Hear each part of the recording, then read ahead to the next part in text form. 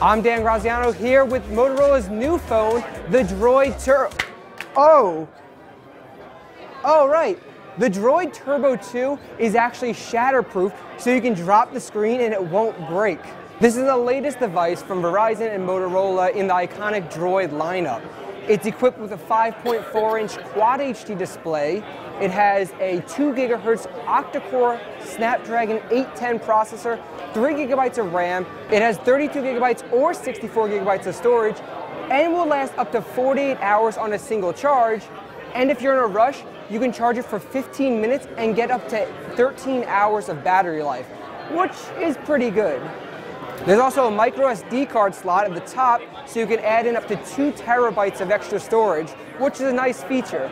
On the back, you have a 21 megapixel rear camera with dual LED flash, a rapid focus, and 0 shutter lag.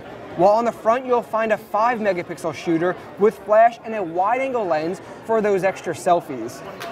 The phone is running Android 5.1.1 Lollipop, so it's not the latest version of Marshmallow, but they said an update is coming in the future.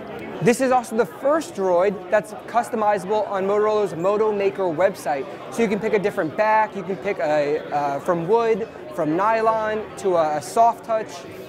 It's very similar to the Moto X Pure, which we saw earlier this year. If you buy the 64 GB model on Moto Maker, there's actually a feature called Design Refresh, which lets you refresh the design of the phone once in a 2-year period, which is something we've never seen before, and it's a really unique touch. The Droid Turbo 2 will be coming exclusively to Verizon on October 29th. The 32 GB model will cost you $26 a month over 24 months, while the 64 GB model will cost you $30 a month.